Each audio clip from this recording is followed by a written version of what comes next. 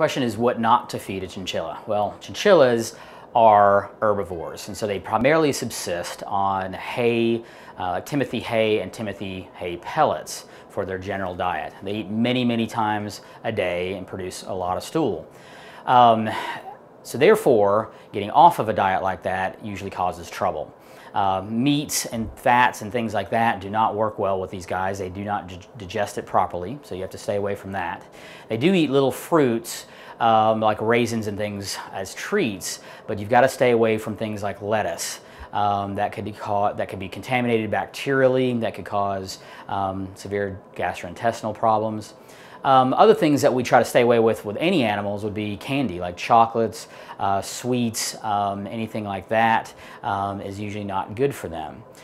So you have to stick with their primary diet and not stray from that, because especially since these guys eat many times a day, if you start introducing things that they're not used to, that can really upset their system. In the wild, they've been known to eat insects, but usually in captivity, they're on a hay-based diet only, so stick with that.